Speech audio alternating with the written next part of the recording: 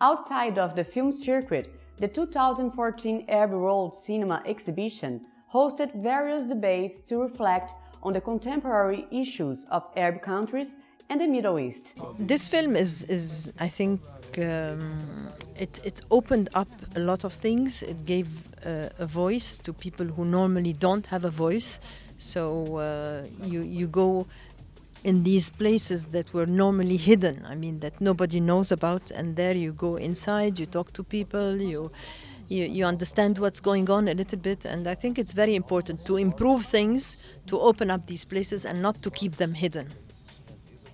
Perfect. So I would like to start with my impression about what I felt, from the reaction of people who attended the screening today. I felt the connection was very, very strong, and I felt that the people felt very strongly for the film, and they really opened up in the discussion, and it was a very powerful and sincere discussion, and I think I was very touched, and I was very happy, and I was very thrilled to come to Sao Paulo, Brazil, but I never thought that the screening was going to be, so warm.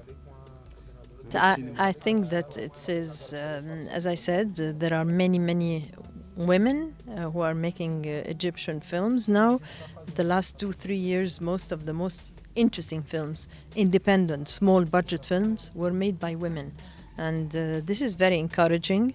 And I think they've always been there, but now they dare maybe a little bit more, and they can do it. It's my first time in Latin America, yeah.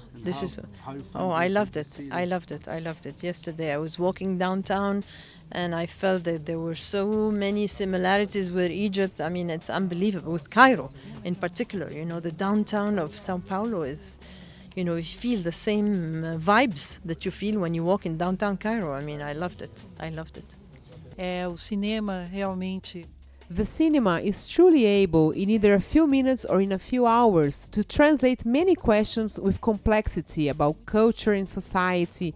It allows us to learn a lot of things and make an interchange of many ideas. This is what the exhibition does, this is what we have to do, and this is what the Arab Brazilian Chamber has also been contributing and collaborating with to make this possible. Para que isso aconteça. Para nós é muito gratificante. It is very gratifying for us to be able to show such rich cultures and break stereotypes, break preconceived notions that unfortunately still persist. So this is the mission of the Institute of Arab Culture and of the other partners envolvidos.